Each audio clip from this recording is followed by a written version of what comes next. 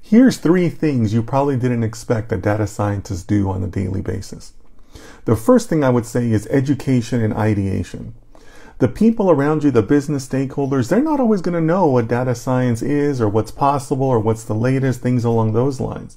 So they're going to rely on you to help educate them a little bit and generate some ideas for the projects that all of you can take on.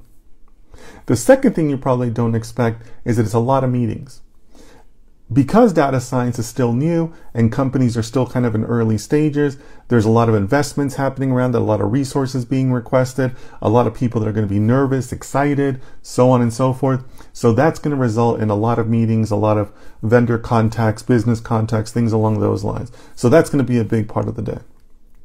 And the third thing I would say is results interpretation. You can get to data, you can get to your hypothesis and your experiments and all that, but unless you take the time to really interpret those results, then your work is kind of meaningless, right?